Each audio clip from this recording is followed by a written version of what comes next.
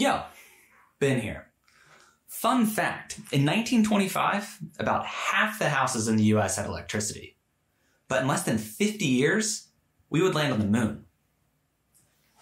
Fast forward 50 years, and it's 2019. But our houses, they haven't changed at all. Seriously, the last major innovation for your house was the electric sewing machine in 1963. Unless you want to count the Roomba, or the Instant Pot.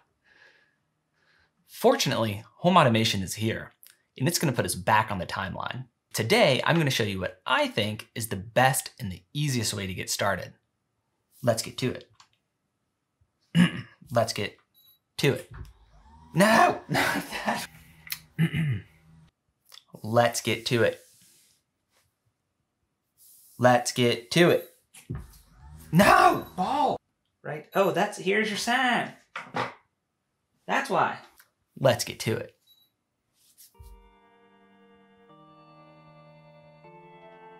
Yeah. Broadcast from Home Assistant. Beginning video sequence. 60% of the time works every time.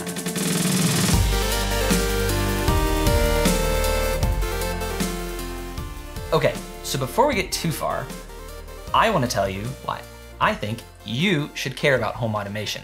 You can click the timestamp in the video description if you want to jump to like the how-to part, but if you're into smart home, you should listen to what I'm about to say. Let's be real for a second. I think in 2019, just about everybody knows that when you buy something these days, it typically comes with some kind of smart option that lets you control that device in some kind of new or different way. You can control lights from an app, or you can group them together. You can toggle an outlet from a voice assistant. Turn on the kitchen kettle. You got it. Turning the kettle on. Or you can control a TV from a Chromecast. These days, just about everything has a remote or an app or can be connected in one way or another. But in my opinion, in 2019, that's not exactly new. I mean, sure, it's better now and it's cheaper and it generally works. But at face value, the majority of smart tech just means it's remote controlled. I don't know about you, but to me, that doesn't really qualify as smart. And it's definitely not automated.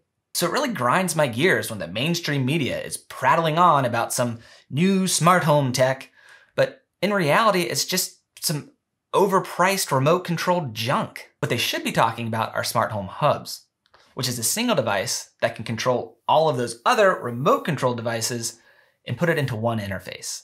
That way the hub can control any device based off the status of any other device or sensor or any data point. That's how I can have my Z-Wave light switch adjust the volume on my TV. I mean, they are totally separate ecosystems and not related at all. But because they all connect to that smart home hub, I can do anything from anything. That's what makes me realize I'm living in 2019. And that leads us to Home Assistant, which I think is one of the best and the easiest smart home hubs out there. It can integrate like 1,200 different components, which is completely unrivaled. You never have to buy something and ask, oh, is it gonna be compatible with my smart home? The answer is, with Home Assistant, almost certainly it is.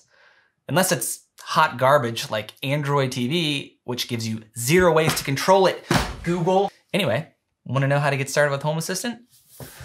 Let's get to it. Okay. So Home Assistant can be installed on a lot of different devices and it can be installed in a lot of different ways. But for just about everybody who's getting started, I would recommend buying a dedicated Raspberry Pi for like $35 and running Home Assistant on that.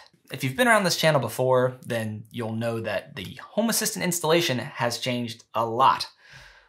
Quick recap. It used to be a Python installation, and then it was an all-in-one installer script, and then it was Haspian, which was a custom version of Raspbian. Those were okay, but you still had to install a lot of the supporting dependencies with command line, which was kind of gross. But then they released HasIO, and HasIO was a big deal because it added the addition of new modular add-ons based on Docker, which really simplified the addition of additional software that runs alongside of Home Assistant. That version of HasIO ran on Resin OS. Home Assistant still couldn't control a lot of the system-level stuff. And so all of that sets us up for where we are today, which is the ultimate form of HasIO called HasIO. They didn't give it a new name.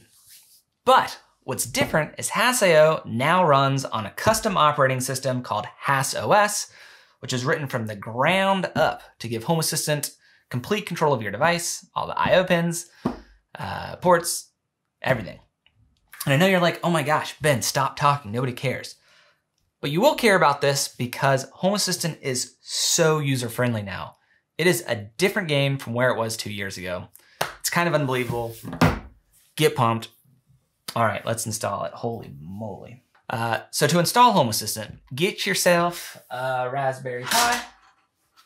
I'm going to use a Raspberry Pi 3 Model B, which is not this one. Raspberry Pi, power supply. That's all right. And most importantly, a nice SD card. I like these Samsung Evo SD cards. Really, any U3 SD card will work. The faster that SD card is, the faster Home Assistant will run. To install Home Assistant, go to the HAS.io website and then click the disk image for the Raspberry Pi you're using. These can run a 64-bit operating system. A lot of developers don't support that right now. There's not really a huge performance gain for systems this lightweight, so I would recommend the 32-bit version of the operating system. Also, download the Etcher app. It's an application you will use to write to that SD card, install that, get that fired up. You won't believe the next step. Take your SD card and plug that into your computer. Open Etcher, then select the disk image you just downloaded. Make sure that it's pointed to your SD card. Probably is. Etcher's good like that. And then hit flash. Okay, so after Etcher finishes and you change the batteries in your voice recorder, you can unplug the SD card, put it into your Pi, and rock and roll. However, if you want to connect your Raspberry Pi to Wi-Fi, a very simple way to do that, unplug your Pi, plug it back in. You have to do that because Etcher will, by default, eject SD cards after it writes to them. Then go to your SD card, and inside of that boot folder, create a new folder called config. And inside of that, create a new folder called network. Then inside of the network folder, create a new text file and call it my-network. Then go back to the HAS.io website at this link. I'll also put it in the video description. Copy all of this information and paste it into that text file. Make sure you change your SSID and your password to whatever you're using for your network. Hit save. And the last thing we need to do is get rid of that file extension. If you don't have it enabled, go to View and then click this checkbox. It says File Name Extensions. Click that. And then you can click the file, erase that .txt. That's it. Now take your SD card out of your computer, plug it in. You won't believe this part. Connect your Raspberry Pi to power. Chicka bow. Oh, my overhead camera. Oh man, I'm sorry guys. Oh man, you could have been having these views. God, I'm glad I set this camera up. Did I break that port? Holy mother of pearl. Bah! Done. After you plug your Raspberry Pi in, you're gonna wanna wait like 5 or 10 minutes. It's gotta connect to the network and then download the latest version of Home Assistant and do a bunch of stuff. So be patient.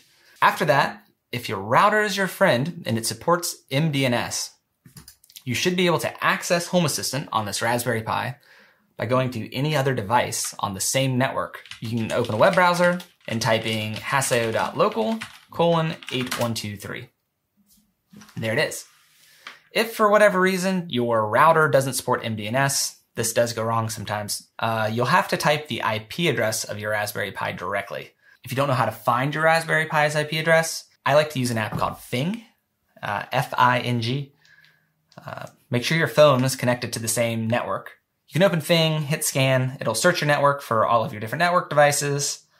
And if you search through the list, you should see your Raspberry Pi listed there somewhere. Oh, yep. So you can just type in that IP address, :8123. That :8123 is the port that Home Assistant runs on. and you have to include it. So make sure it's there. Once the installation finishes, you can create your login credentials. You are off and running.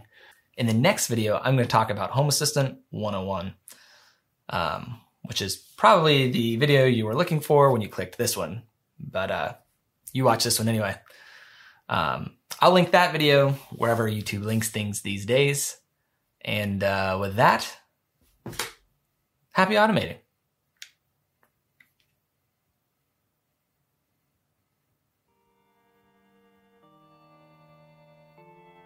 Oh man, I changed my camera outlets. Pretend like this happened too. Monitor, damn it.